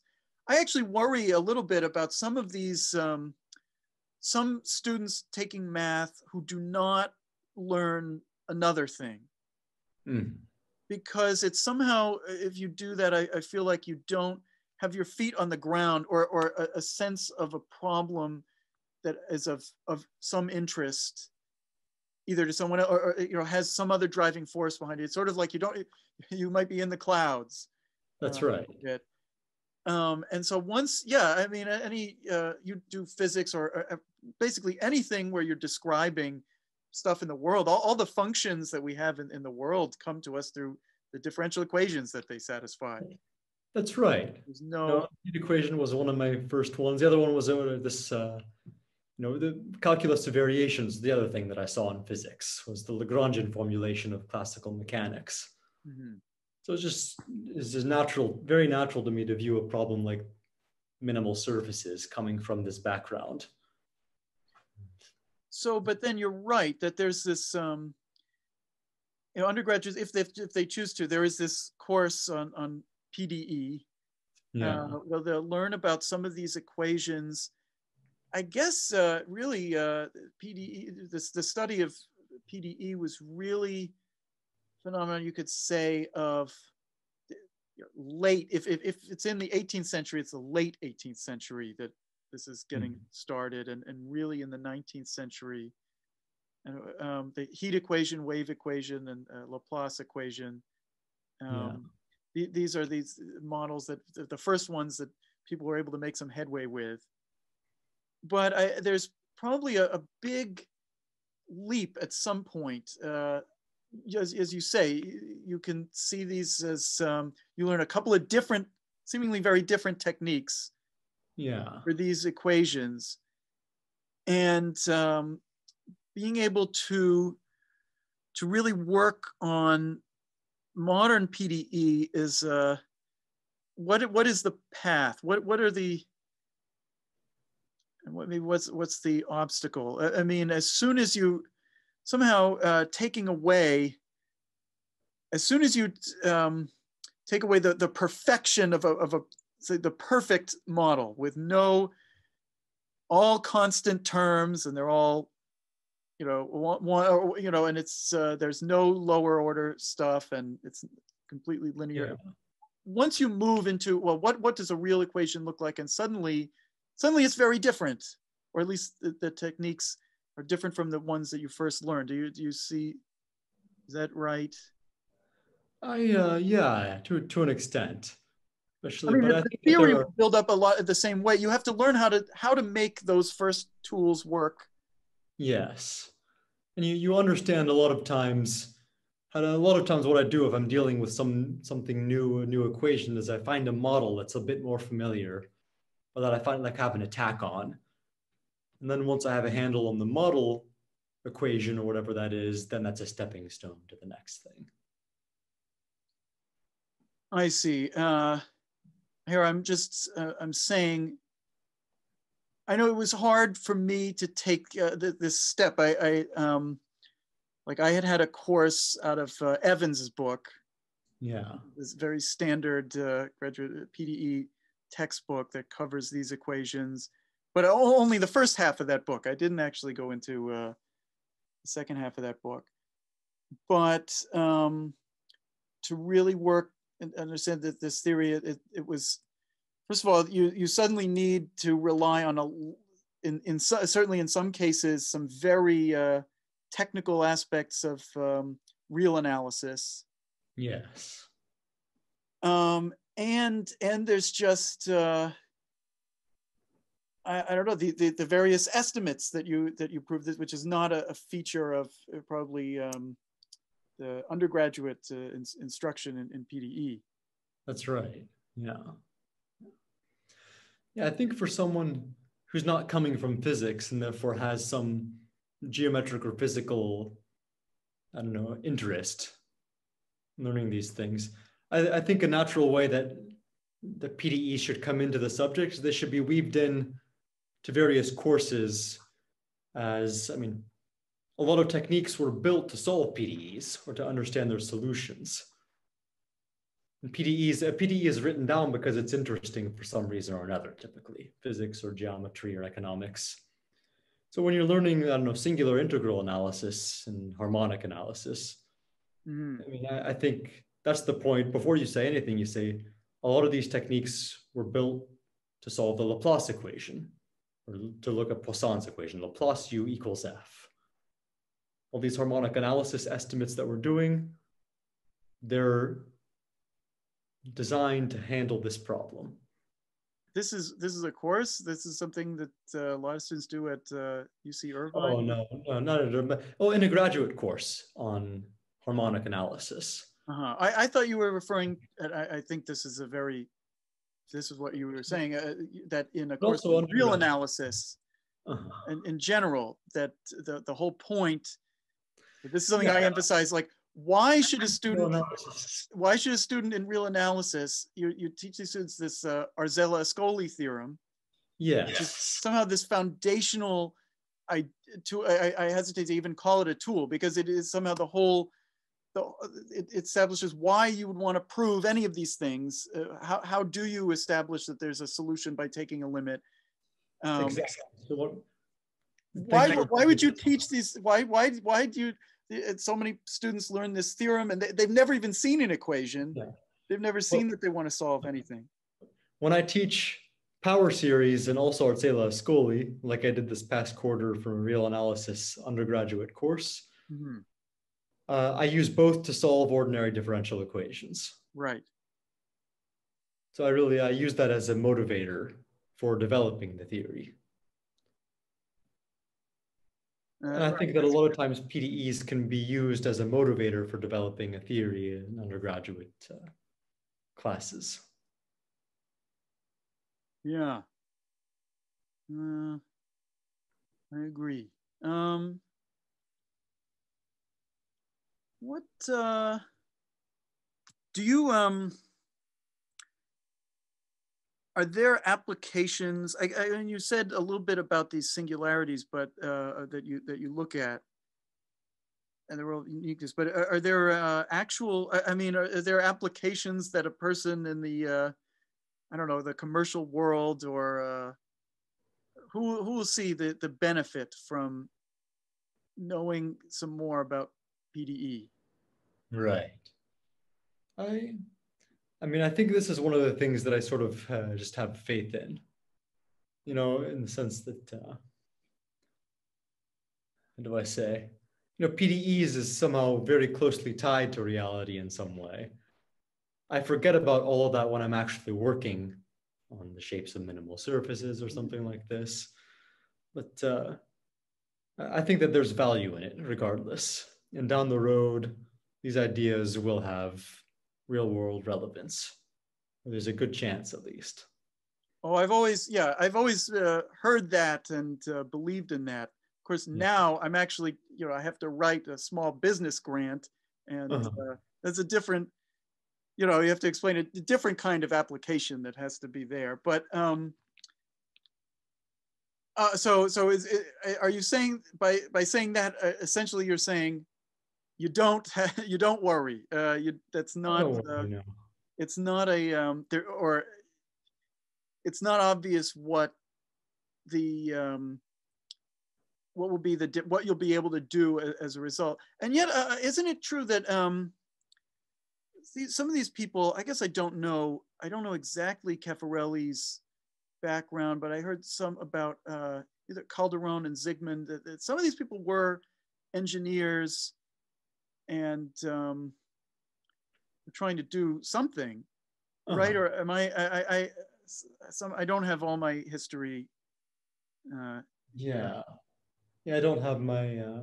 I have to go back further before I find someone like that. And like these guys like Monge back in the day, they were legitimate engineers who were mathematicians at the same time. And they were solving urgent real world problems using new mathematics.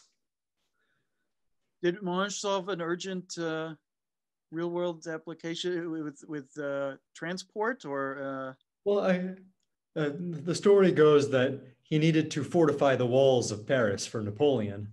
Oh, really? And this was a transport problem from the quarries to where the walls were being built. And so he cast it as this, minimizing cost of transport problem, and then solved it. Oh, that's interesting. I guess I don't know that story. Do you have a favorite mathematician or favorite? I don't know if you do. Do you? Is that a thing? Favorite mathematician?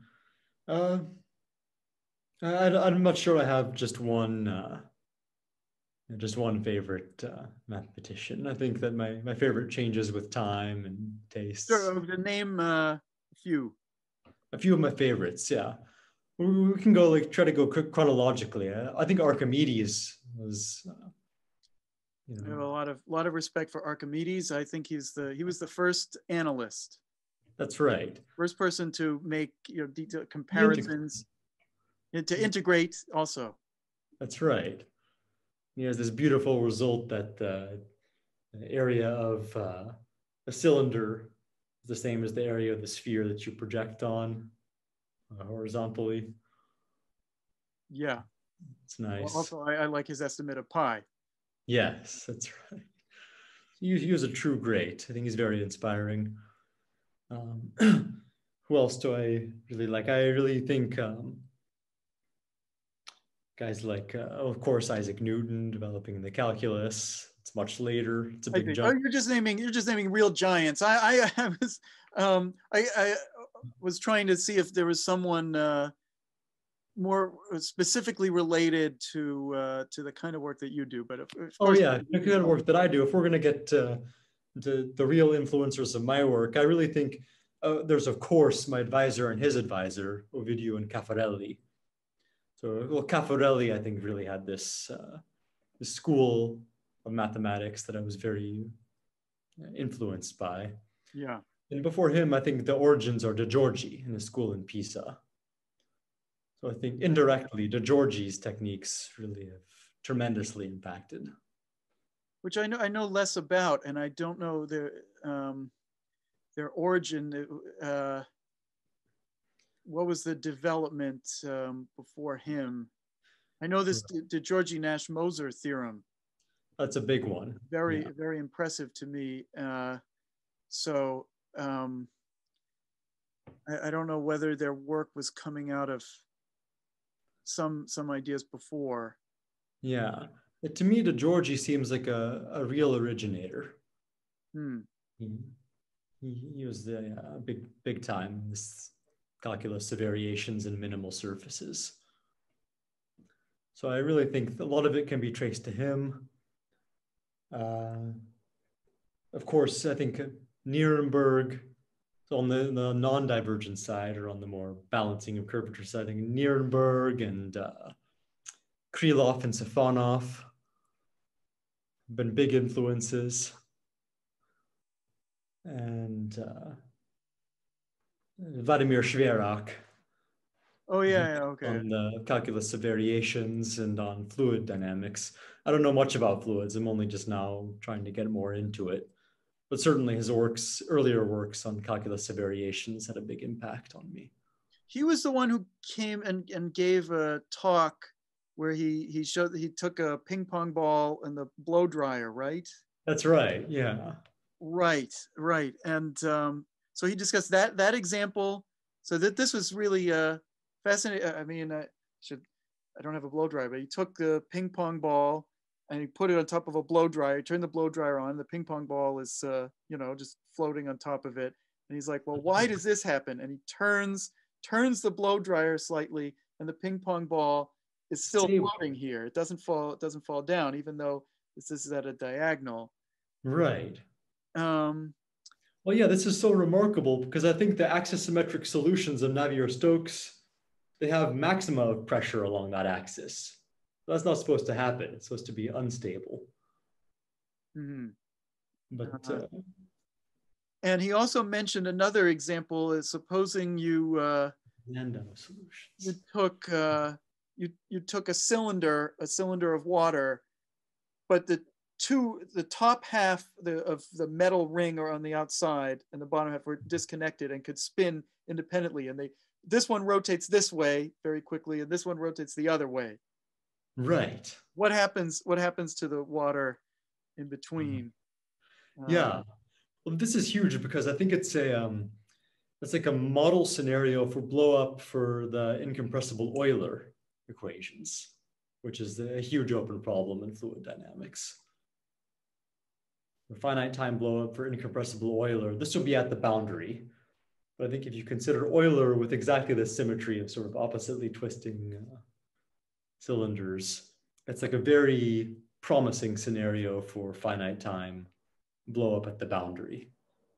Has there been any, I forget what year that was that he mentioned that. Has there been any progress? I should look at I'm certain people have been working on it intensely. I'm not sure what the most up-to-date results are, though. All right, and what can we expect of you? What's be your great result? I mean, so look, you the guy you were working with, Figali, got a Fields Medal. Oh yeah, Alessio. Yeah, he won the Fields Medal in 2018. That's right. And he was my postdoctoral mentor. Austin for 1 year and then ETH Zurich for 2. Yeah. So what is it's in for me? I'm not sure what if that'll rub off on me. You know, I think mathematicians they. Of course, I would like recognitions, but it's not the reason we do it. I guess I didn't mean to talk about recognition. I actually was sort of asking what's going to be your big result, or what are you working on? Right. What's going to be my big result? Well, you know, I'm fascinated in a lot of things still in elliptic equations. I feel there's a lot to be understood about singularities of minimal surfaces. Really, So, even of minimal surfaces? even of minimal surfaces, yeah. Like what? There are even very basic questions like, so what's one of my favorites?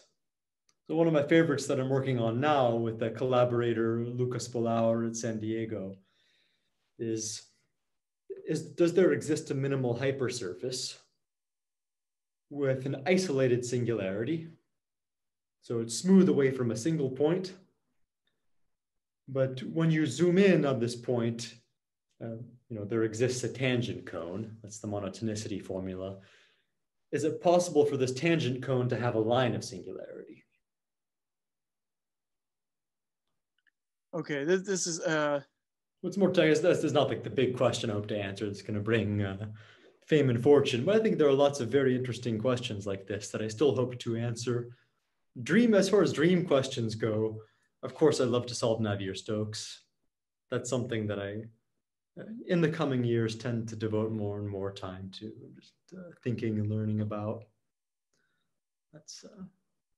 Has there been any progress in fourth order equations, fourth order right elliptic equations, and also I don't know. What is ellipticity the same thing for fourth order? There's a whole other notion of ellipticity one has to consider. Now we're getting into the symbol and what is that? Yeah. Well, but that's something that's been a curiosity of mine for a while, but I put that away. Yeah, so I'm not sure, right, about that direction so much. All right.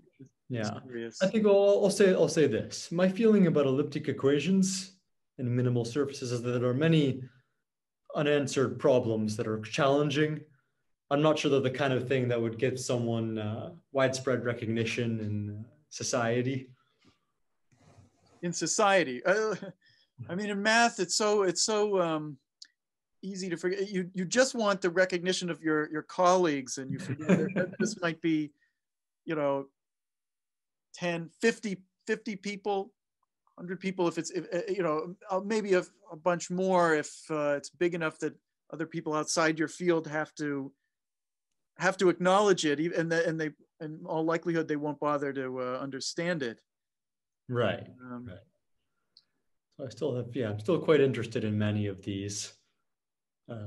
But my feeling is that the field of elliptic PDEs has it's had a heyday in terms of a big burgeoning of questions, like big open problems that were solved using elliptic equations like this Calabi-Yau problem, and the Monge-Ampere equation was a big one back in the 80s. And then we'll have to wait some time before the next wave. But right now, fluids seems like the big source of. Oh, so you're going that way, and not necessarily in the direction of geometric analysis. See, I think we're still living in this golden age of geometric analysis. Well, I mean, personally, I'm moving more that direction, geometric analysis. Yeah, especially because a lot of my colleagues are very strong in that here. Richard Jane and Jeff Vyaklovsky, Jeff Streets, and Shen Wen. Really, right. Great people to talk to. So I'm really moving more that direction. Especially this. Well, I really would have, if I had kept working in this direction, working on this Lagrangian mean curvature flow and these special half-dimensional sort of like. I think there are a ton of very beautiful higher codimension stuff. Also, the special Lagrangian equation. Yeah, right. That's just something I'm thinking about actively. Absolutely. Yeah. Very good. Well, that's very good. Now, I don't know how many. I don't want to push. We'll probably wrap it up in just a few minutes. Okay, that's fine. You know what it ended up being is more. I didn't intend this show to be like exactly an interview. It's perfectly fine. I was going to say, if you have questions for me or something that, I mean, but you did so well at answering my questions about your field and explaining it to this audience that hopefully I will have an audience. Yeah. Right. That there wasn't a need, but well, I mean, just well, thanks so much for doing that.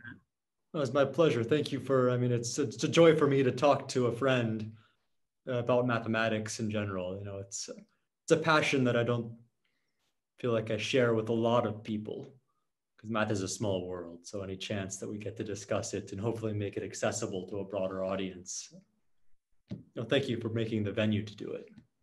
Well, I don't know if this will be a successful venue, but it's something. Yeah, I just want to have these conversations. Do you watch any shows, by the way, or on YouTube or people's podcasts or something like that? No, I haven't watched any. No, that's not your world. I guess I'm kind of all in this world of YouTube podcasts and people I'm trying to emulate here. People like Joe Rogan and Eric Weinstein and this guy Lex Friedman. Right. Who they talk to some scientists and all kinds of other people, interesting people. And sometimes I think I don't know. I want to talk to people. No sensationalism. No bullshit. No bullshit on my show. Although there might not be as exciting stuff on my show, so we maybe need to add more sensationalism. Right. Alternate ones like the one we did today with more, flashy stuff. So you don't know what those other things are. I'm trying to capitalize, trying to do the same thing for myself. Yeah. Is there anything else? Anything you wanted then to put out there? Oh, no, no, I think, You don't have a show to plug. all right, I showed a plug. No, no, I think just, keep an eye out. There's big results on the way. Big Don't you results on worry. the way. Well, I've had this experience of you as a young person, you can claim that you have to back it up and that it'll all be good. Sometimes the big wigs, they have their way of planting their flags on results Right. without there being a proof, and Right. it just becomes a fiasco. Yeah. Does that ever happen? I imagine. Are there wrong results in your field? Oh, there are papers which publish incorrect theorems. There are. Is that? So they get published, they get through the pipeline sometimes, but also I think that they get caught too with good high frequency. So Oh, really? So because I mean, here you're in a very technical, hard field, but everyone acknowledges that, and there's lots of attention to the kinds of things that you need to do in order to prove something, and what will allow you to verify that a result is really true and that you've really added something. yeah, Whereas it's easier to hide, in some of these other cases in geometry or I don't know, physics, something where everyone knows, they think they have the equation. They also think they know the answer. yeah, So it's just a matter of someone claiming, "Oh, I've got it. I'm the one who proved this thing we all thought." right, Where something can, you're cheating somewhere. yeah. Well, I think that there's a danger in mindset. For what I like to like have my end goal is always being like finding the truth, whatever that is. Like for me, like what I believe is irrelevant until the truth is established. I think that disassociating oneself with a desire, like a desired outcome, is very important for doing mathematics. I hope that to impart this to my students and people who work with me, that the truth is more important than what your hopes and beliefs are. Well, of course I agree. People have been saying this. You should be dispassionate about science for a long time. Well, I'm not sure being like, I think one can still be passionate about a problem. Oh, yeah, but it's different. Like, yes, of course, be very interested in the thing that you're doing, and yet not wedded. You're not. You should be able to judge everything on its merits. Right. Not be convinced of one thing too quickly, that it's all about this or that. And yet, I think that the major obstacle. Do you think that the major obstacle to doing things in that, with that proper mindset is either that it's too easy to get caught up in one way of thinking and that people don't notice it, or is it that there's just the needs of career No, yeah, I don't. that force people to to promote their own stuff, and they need to put out something. Yeah, I don't know. I think it's sort of a case by case thing. Because for Everyone has me, their I'd say, yeah, I'd love to. You're just be all about the truth. I can carefully scrutinize my own thinking and all I want. But that's great to say if I have something to put out there and someone will recognize it and maybe give me a job. When that's not the case, I'm under a lot of pressure to have something. Yeah, that's true. Jobs are a hard thing in this academic world. But I really think it's important, no matter where someone is, to have. I think, says a colleague once told me, which I think is a good point, is that a good problem, if you think about it, will lead somewhere interesting and publishable, no matter what. So I think having the guidance at the beginning of career to be guided, I say the right guidance towards the right problems, and later on the right tastes, choosing problems, such like in a way that they're not zero-sum games. They're good problems that are, no matter what the truth you discover is, you write it down and it's good, and you share it. This is what you're aiming for. Oh, that's really good. I think that's something my own advisor said. Well, he, if you were good, you'd find something. I think I'm paraphrasing. Might have Yeah. said, but yeah, there were times when something was just, I tried all the methods that I knew, and then I eventually had to. It just took so long that I had to change the problem slightly in order to do something, and look at a different. It ended up being almost a different problem by the time I had something I could actually say. Right, right. And the problem evolves. But if you're pointed in the right direction, the right area, then yeah, then something is bound to be discovered. It was great. That's a great way of looking at things and make it seem possible. Yeah. All right, that's really good. I think this is good. I'll put it together. I'll show it to you, and someday I'll have an actual YouTube channel where the videos will be public. And, I think that's awesome, Dan.